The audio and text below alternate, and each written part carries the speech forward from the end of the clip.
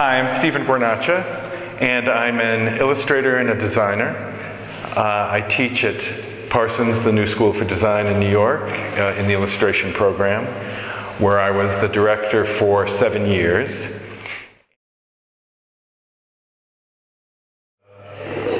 Three years ago, I guess, I was on sabbatical from my teaching position and spent a lot of time daydreaming, trying to make a book, not making a book. And I found that I kept drawing over and over saws and hammers and shoes and ties and shirts. The more that I drew and the more ideas I had of how to combine these objects together, I realized that all of these objects belonged to my father.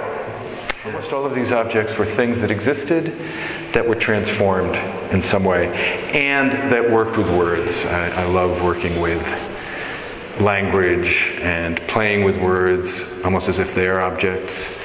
I also have a long-standing interest in Dada and Duchamp. Even Dada and Papa are kind of the same. And so all of these things sort of came together, and it's a big joke that I take very seriously.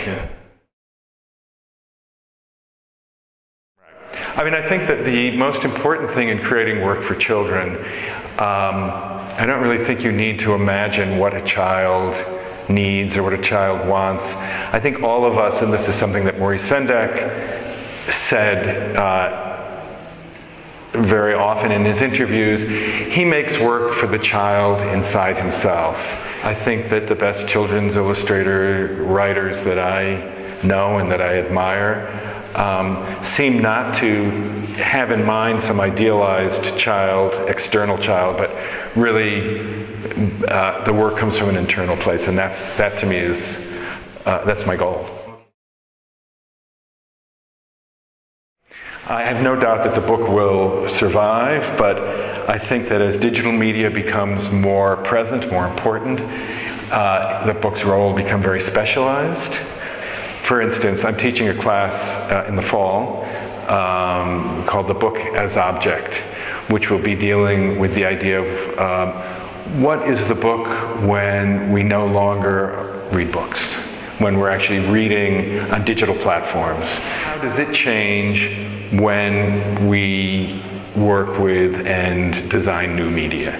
So I'm interested in kind of that relationship of not supplanting the book, but how does digital media enhance or interact with the book?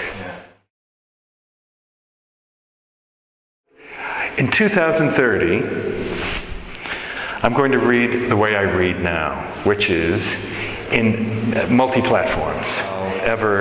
Each of these experiences is also a very different experience. And I wouldn't want to give up any of them. I like the feel of the paper, I like the smell of the ink, I like the way a comic book feels, but I love to go look at webcomics and scroll with my finger. So that's what I'm looking forward to in 2030.